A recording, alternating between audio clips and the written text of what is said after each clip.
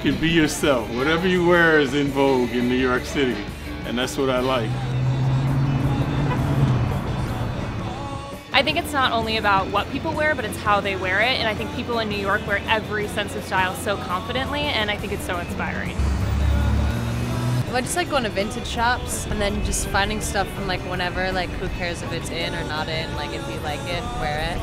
Oh my God, New York style is all about this impossible mix of every type of person from the globe, all in one place. Like just walk outside of your house 10 steps and you'll see things you could never even imagine stylistically.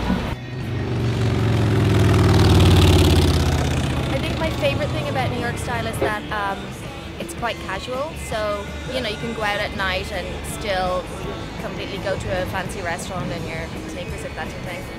I think New York is so unique because everyone here expresses themselves through their clothing, so you get a very large range of emotions here. I think New York style is so great because everybody is in such a hurry, and so there's not a lot of time to think about it, and in a really quick time you have to put yourself together and hit the pavement.